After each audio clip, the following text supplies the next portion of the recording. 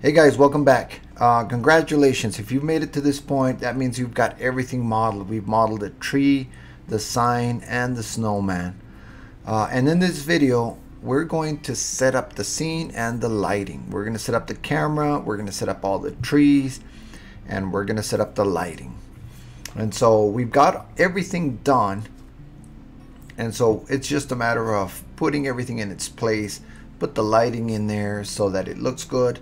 If you notice on this particular scene, we've got two lights here, one lighting the scene and a fill light, which is a little bit blue, so that we give a little bit of blue into the picture. And then we've got another light over here lighting up this polygon in the back so we can have a sky. And so if you notice, there's not a lot of trees. There's only like 1, 2, 3, 4, 5, 6, 7, 8, 9, 10, about 10 trees. And so there's not a lot of trees, even though if I hit 0 in the frame, it looks like it's full of trees back there, but it's just an illusion. And it looks like we have a sky, but it's just a polygon. And so let's go ahead and get started, guys. I'm going to open up the scene that we were working on. Okay, so this is the scene that we were working on. We've got our tree here. We've got our snowman, even though the snowman has not been parented. It's a bunch of objects. We're going to do that in a separate video. We're going to parent all the parts so that we can get it ready to animate.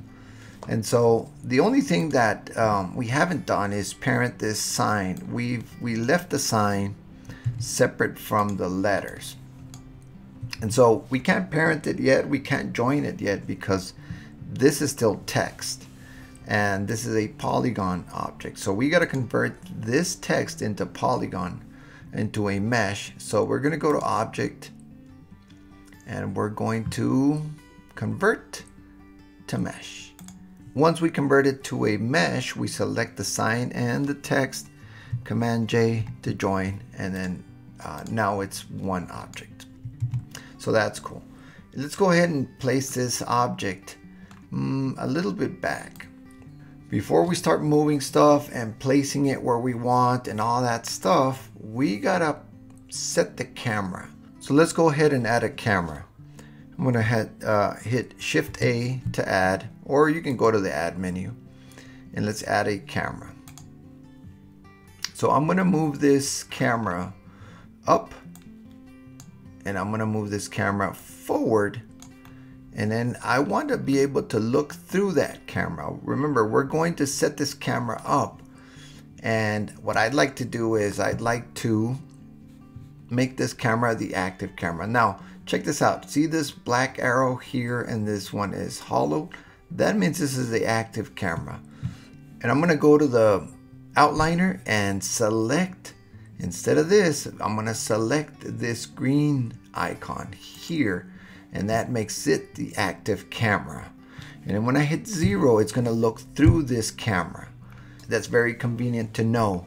You can make any camera the active camera just by clicking on this green icon. So I can go back and forth through the camera. So I'm going to select this camera, and I want, every time I turn around or every time I move the scene, I let the camera go. So I'm gonna hit in, and then I'm gonna go to view, and I am going to lock the camera to view. Lock camera to view. And so once I hit 0, every time, see, now I don't let that camera go. Now I can set my camera where I need to, because it's locked to the view. So if I set my camera more or less at this angle, now I've got my camera. I can let go. Now I can have that camera and not move it. So this is my render camera. And so I can go ahead and lock this camera now. I am going to go up here to the outliner, and I am going to turn on selectable items. And when I do this camera, I can click it off so that I don't select it anymore. I can't select it. If I let go of it, I can't select it. It's locked. So This camera is there fixed and it's locked. I have another camera here, which I can actually delete. In fact, I'm going to delete this light and I'm going to delete this camera. This is my active camera. And so let's go ahead and start setting up the scene. If I want to go view this camera, I just simply hit 0 and I can view from this camera, so that I can place this wherever I need to, way back here. Let's go ahead and hit 0. And I want to make sure that this is at the right angle. So I am going to rotate it a bit, right about there. I'm going to move it up just slightly, right there. And then the tree, I'm going to have it here, except forward a bit, right about there. And then I'm going to start duplicating this tree. I'm going to push it up a little bit and then Shift D to duplicate, and I'm going to put this other tree over here somewhere. I'm just making sure that it's below the ground. And then I'm just going to duplicate some trees back there. So right now I kind of don't need to be in the camera. In fact, I'm going to go to 7, my top view, and I'm just going to duplicate, Shift D, and just put some trees back here.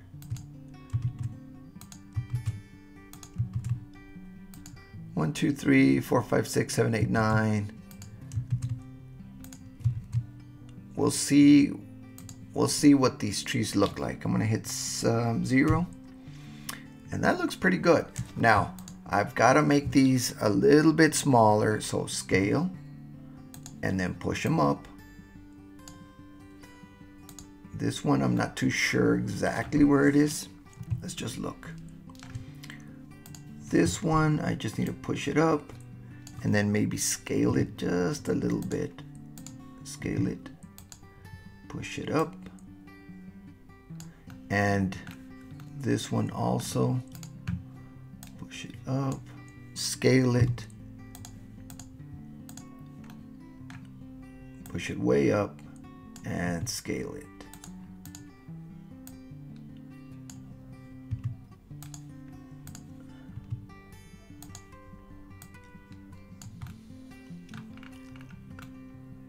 Let's see what that looks like. 0. I like it. I think I'm just gonna move this one over. I think I just want to move this one over. This one's way behind that one, so over. This one over, this one over, and I'm gonna duplicate this one and maybe move it forward. Duplicate this one there, and that's all the trees I'm going to put. I just want to make sure that they are under the ground, that they're not floating.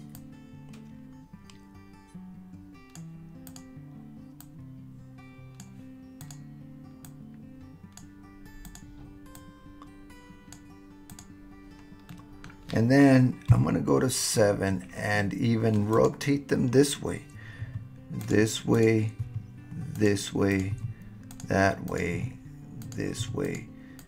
We can also rotate them so that they're not completely turning up, so we get different angles of the trees. So 0. I like it. I like it. I think I'm going to keep it like that. The next thing is we're going to put that polygon in the background as a sky, and then we'll add the lights. So let's go ahead and get that done. That's simple enough. We're going to just hit Shift A to add mesh, polygon plane. I'm going to move it way back here. I'm going to rotate it in the X. In fact, I'm going to hit period, and I'm going to rotate it R in the X 90. There it is. And then I'm going to scale it considerably. I'm going to scale it, make it pretty big, and then scale it this way, scale it up go to my camera view 0, and I am going to scale it just a little bit more, and then I'm going to move it. I'm going to move it this way, and I'm going to rotate it. I'm going to rotate it this way. Right about there.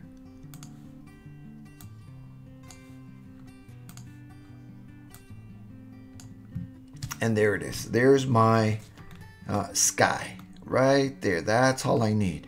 And now, guys, it's ready for lighting.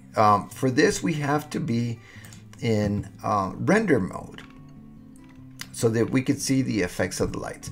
Oh, one more thing. I did forget to add color to this. So let's go ahead and add a material. Create new. Let's call it sky. And let's paint it blue. You can pick whatever color. We're going to add a light there to shine on it, so we can make it as dark as we want. For now, that's okay. And we'll change it as we go. So let's add a light. Shift A. Let's add a light here. And I like area lights because of their soft shadows. So I'm going to add an area light.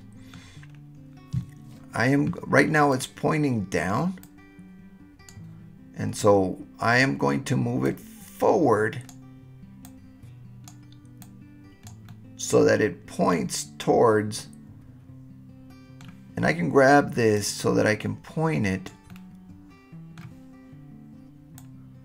towards the snowman right there. I'm going to scale it. I'm going to rotate it.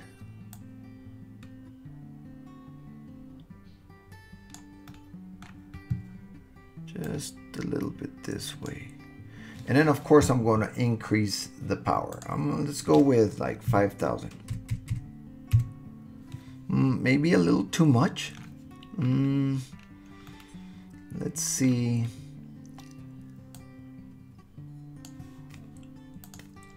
Let's go with 3,000.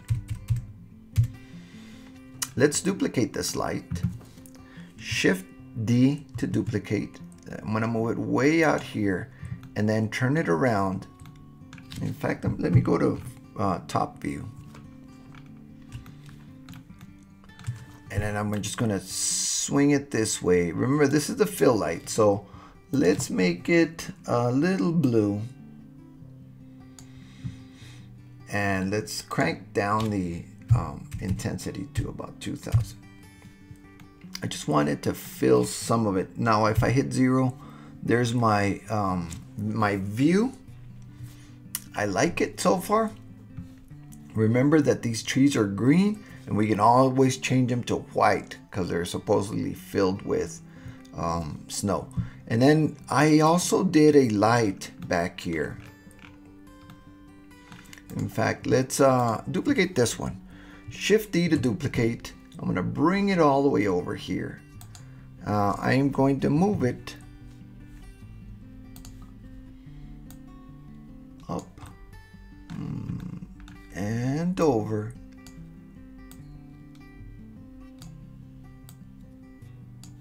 I'm going to rotate it. In fact, I could do this.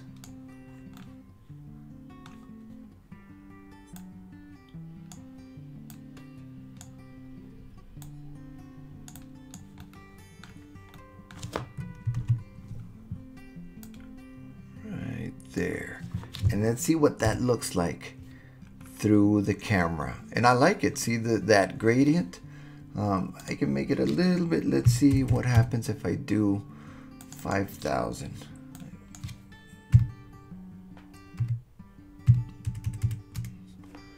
It's a little too bright. Let's go with 2,000, 2,500. I like it. The trees, I'm going to change them. I'm just going to make an executive decision and change them to white. Luckily, we have the color here. And if I just change it, it's going to change all of them. So we could just change them to white. Boom, like that. And so the scene is mostly set. The scene is mostly set. The only thing I need to do here, I think the scene is a little too bright. So let's make this 2000. And the fill light, let's make it say 1000. See what that looks like. Maybe 2000 also. I think I'll leave it at 2000. The sky might be a little too bright, so I'm going to select the sky, and in the base color I'm going to just make it a little darker blue. There we go.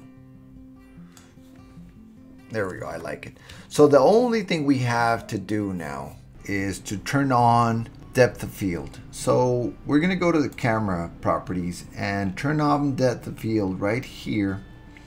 And let's do an f-stop of a little bit, maybe 0.3. I like that. See, it is blurry back there, and that's kind of cool.